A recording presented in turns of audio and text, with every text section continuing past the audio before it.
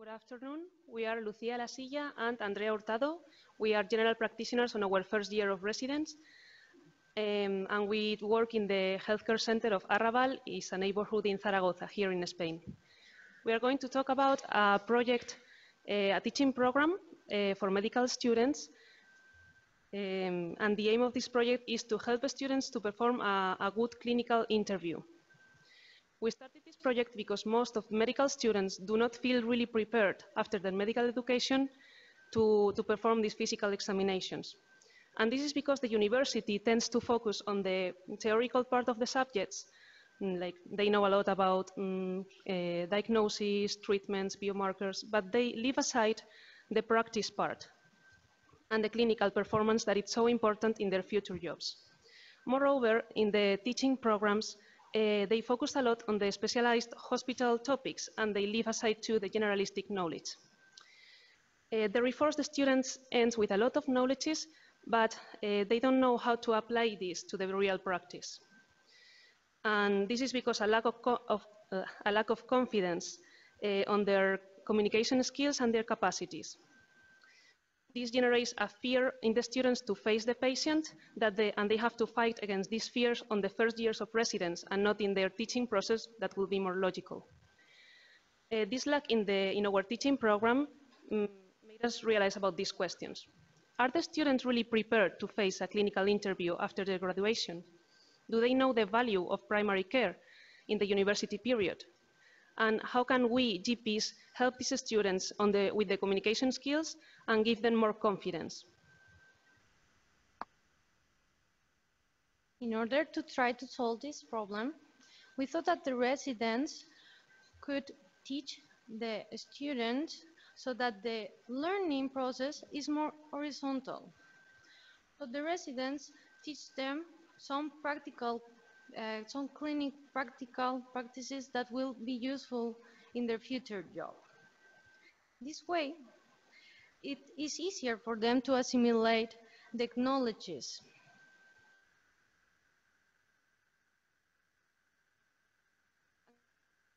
In the context of the innovative educational project of our university in Zaragoza, we set up an innovation group composed of 6 GPs, 8 residents of medicine, and 15 medical students, and organized 2 general coordination meetings. These coordination meetings were to decide the teaching priorities. We created a project guide with these teaching priorities that were articular examination of knee, shoulder, and back, knee and shoulder infiltrations, communication techniques, and functional bandage. After that, 6 small group sessions were carried out by the participants. In those sessions, the residents explained and practices with the students the teaching priorities mentioned before. Once the students learned the techniques, they recorded 12 short films with the intention of including them as teaching material for the other students. This produced an interdisciplinary learning environment and improved the students' abilities. Now, we are going to show you some examples that we brought of the recorded films that are already included in the teaching program of Family Medicine and Communication subject for the academic year 2019-2020 at the University of Medicine of Zaragoza for 3rd, 4th, and 5th year of the degree. We start with the shoulder examination.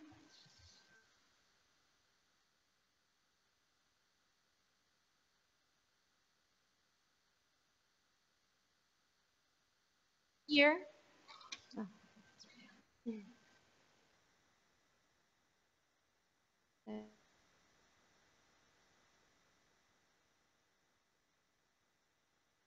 the resident is explaining to the students how to perform a correct and right examination of the shoulder. And then these two people who are in the video are students, and they are following the instructions. And this video then will be appeared in the classes of the medicine and communication subject of this year.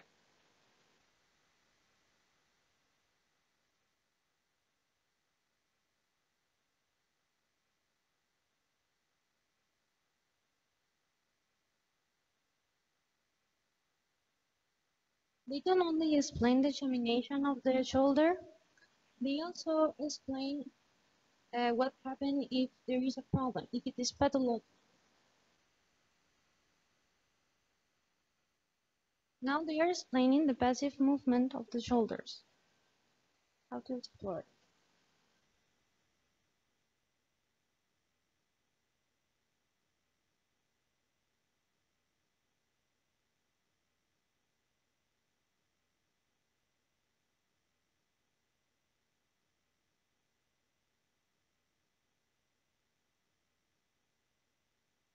They are explaining some maneuvers for the shoulder.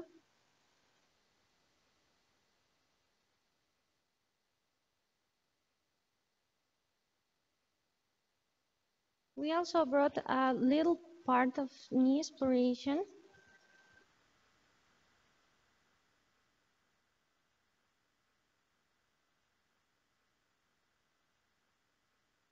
This student is explaining how to check the cruciate ligament of the knee. She's telling that if you pull the, you grab that side of the, and you pull it on her side, it moves, means that the interior cruciate ligament is affected. And if you move it in the opposite side and it moves, it means that the posterior cruciate ligament is affected. We don't only explain examination, we also explain some procedures like infiltrations with all the instruments. Also, how to put the gloves, the sterilized gloves on, that the first years are a little difficult.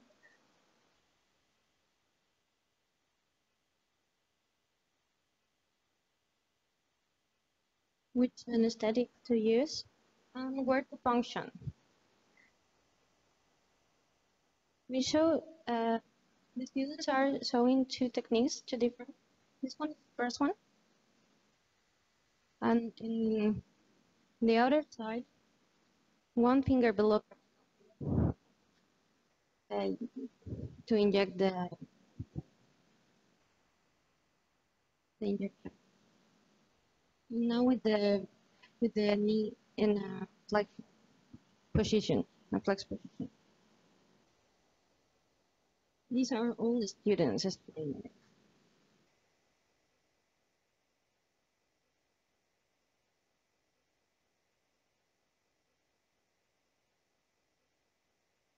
Some functional bandage.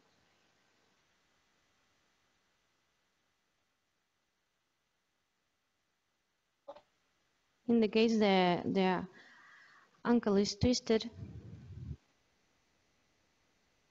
we show them some procedures, some bandages, techniques. And this would be the beginning.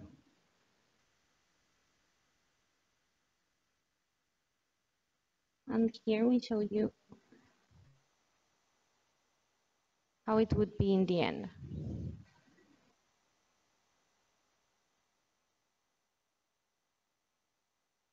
Due to the satisfaction of the students and the residents who participate in this project, this year we have also added some other teaching materials like abdominal examination and neurological examination.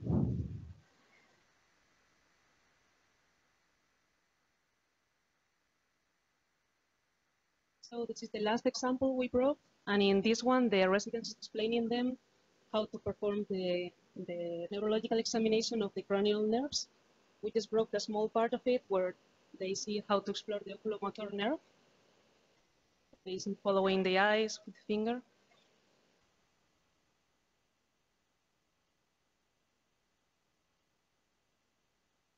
Now they are going to check the reflex of the pupils with a lantern.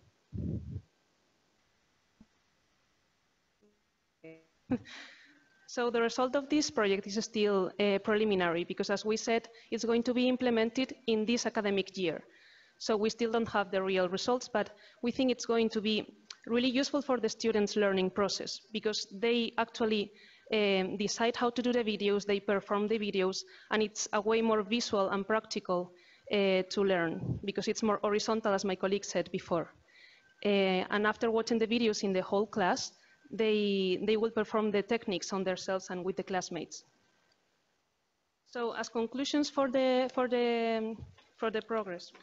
project, we would say that the satisfaction of the participants, the created materials, and the cooperation between them, it's significantly positive. In spite of the technical quality of the videos, the material has an added value, and is that the students pay much more attention to this kind of resources because they are performed by their classmates, by their colleagues. And as it's people like them, they pay more attention. The final results, once we have them, they will be used to measure the learning rate of the students in this innovative teaching progress in our university, with lack of simulations and audiovisual resources. And now other health science departments of the university are interested in sharing this project on their subjects. We would like to open some points of discussion to know how is the situation in your countries. So do you think the educational system of your university provides the skills to handle practical challenges immediately after graduation? Also, are similar techniques that focus on practical skills a part of your current educational system? Do you think family medicine and communication skill learning is enough represented in your country? We wanted to thank all the participants in this project.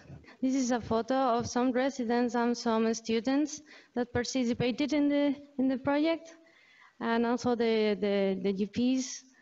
And we brought a goodbye video from the student.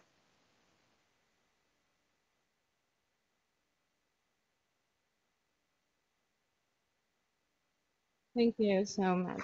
Thank you.